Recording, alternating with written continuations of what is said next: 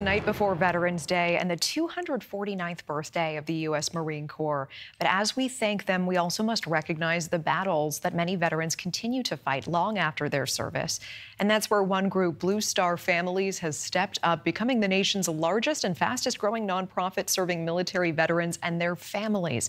Joining us now is Ashley Saville, a Marine combat veteran, along with Kathy Roth-Douquet, the CEO and co-founder of Blue Star Families. Ladies, welcome both of you. It is an honor. And Ashley, I do want to start with you tonight. First of all, thank you so much for your service. I know you were inspired by your parents' legacy of service. You followed in their footsteps in the U.S. Marine Corps, eventually leading convoys in Afghanistan as a platoon commander. It is incredible. And you say there is a hard truth about military life that most Americans don't see. What is that hard truth? I think the hard truth is different for all of us, but from my perspective, and thank you for thanking me for my service. And it's a pleasure to be with you tonight. But I would say for that, and the hard truth is, for me, at least in my perspective, it is so much harder to be on the spouse side of supporting our active duty service members and having to transition from duty stations each year and really building that sense of community. So I'm really thankful for Blue Star Families giving me the opportunity, but that is the hard truth, is kids and being on the other side of the one that is left when your spouse deploys is the hardest part of that all. Yeah, I'm excited to talk to you more about that and what you tell your sons about your service. Kathy, quickly over to you. I know you previously served in the White House and the Department of Defense, and you are also a spouse of a Marine Corps veteran. You co-founded, you are CEO of Blue Star Families. What is the most urgent need that you want Americans to know about? The urgent need that we want Americans to know about is that our military is out on the front lines today, 226,000 deployed today, and there is more coming that's facing, more of a fight coming that's facing us. Our service members and their families, they live in our communities, and they actually need more support from us. They need more support than they're getting. And we can provide that, Blue Star Families can, with the help of folks like the folks who are watching now, with help from our neighbors. Ashley, would you recommend military service to your own sons? I think overall, I would leave it to them as their choice. I think that's a beautiful part of America and why we do everything that we do each and every day. Would I recommend it? Straight, I would say you have the freedom to choose. Freedom to choose. I hear you. Kathy, the floor is yours.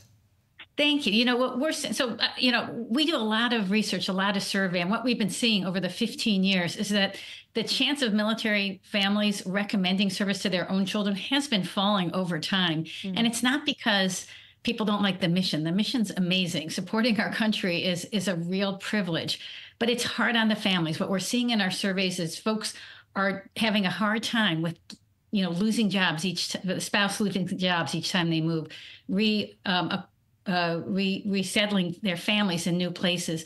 The lifestyle challenges are leading military families to not recommend service. These are things we can turn around, and we actually have to turn it around because we have to field the military for all of us to lead the kinds of lives that we want to leave in this country. Yeah, and Kathy, to that end, you managed 4 combat deployments and 9 moves over 16 years for your family. That boggles the mind. What is the toll of these sort of frequent moves on military members, their families, their children?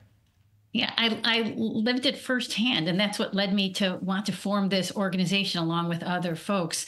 We want to keep doing this mission, but when you lose your job and your family's down to 1 income, and in America we need 2 incomes, you're trying to find a place to live, you're trying to find the best schools for your kids are getting that reintegration and changing their schools. Think about 9 times in 16 years, if you've ever moved once, what that would be like.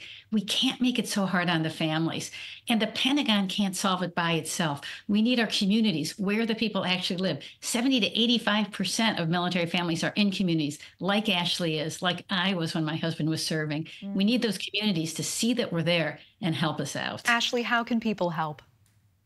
I think it's about understanding what's going on in your community, saying hi to your neighbor. There's a military family in every zip code of the United States of America, wherever they are in their service.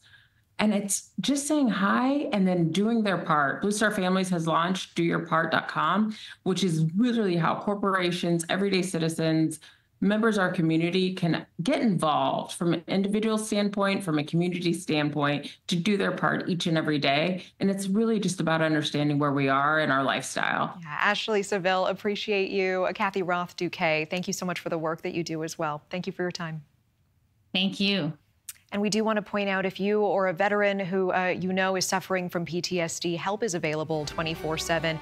You can call the Veterans Crisis Hotline. The number is 988. You can press 1, or you can text 8382555. We'll be right back.